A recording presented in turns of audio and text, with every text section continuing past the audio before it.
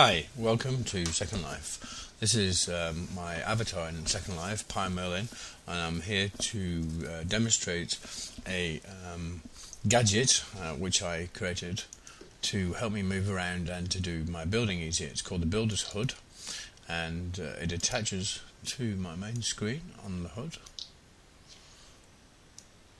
And essentially what it allows me to do is to move around a sandbox. Now I'll come to this sandbox, which is essentially open land, which I can come to build in, but it's quite busy, and so I really want to build up in the air. Now I can fly, but I'm limited without assist to about 200 meters, and I can build up to about 700 meters any level. So what this HUD allows me to do is, first of all, it raises this builder's chair.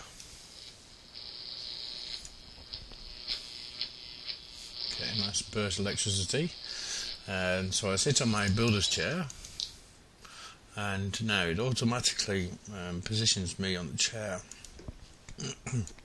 so that I face north. So if we look at the map, facing north, and it allows me, I've got these commands which you can see, up, down, north, south, east and west.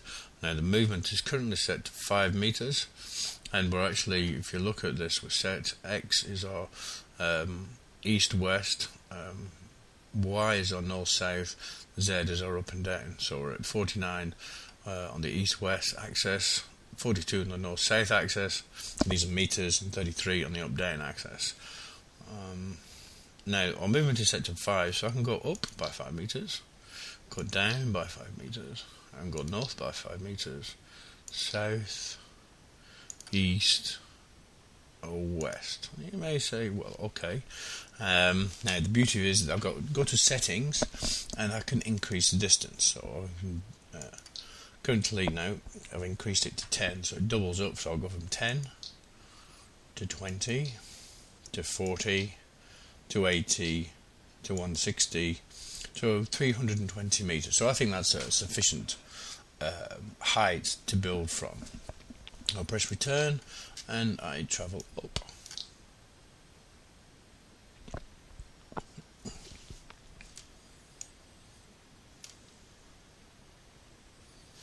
Okay, and I'm relatively, it's not one from I made earlier, so we'll just get rid of that. Now, we're relatively peace here, so what I can do now is build my skybox, build a platform.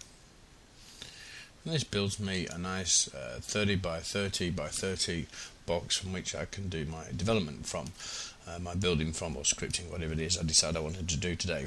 Now, as it happens, I actually don't want to have any walls. I want to be able to see around me. So I'll just get rid of all this. Right.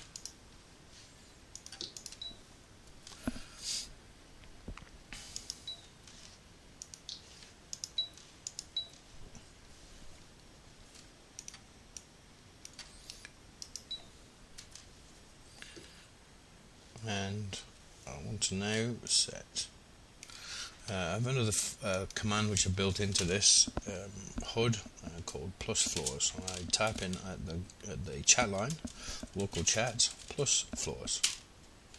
Okay, little bug there. I just need to reset the script. So a bit of on the fly coding. Content, new script, add floors, reset script. Boom. Done. I'm probably going to have to do that on arrays. I wonder if I can do that now. No. So, plus floors. And see, that's building me a nice I think it's 90 by 90 area to build from. And got quite a bit of just information coming out about all the different, there's actually 9 objects there which are my floors all being positioned around me. We also have these builders tools which essentially tell me the number of active objects around me, the number of agents around me, the number of scripted objects around me, and the number of passive objects around me.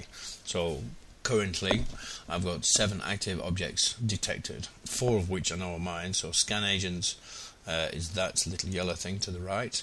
Scan scripted objects is the little red thing to the right. Scan passive objects is the far blue thing, and scan active objects should be listed and it's not.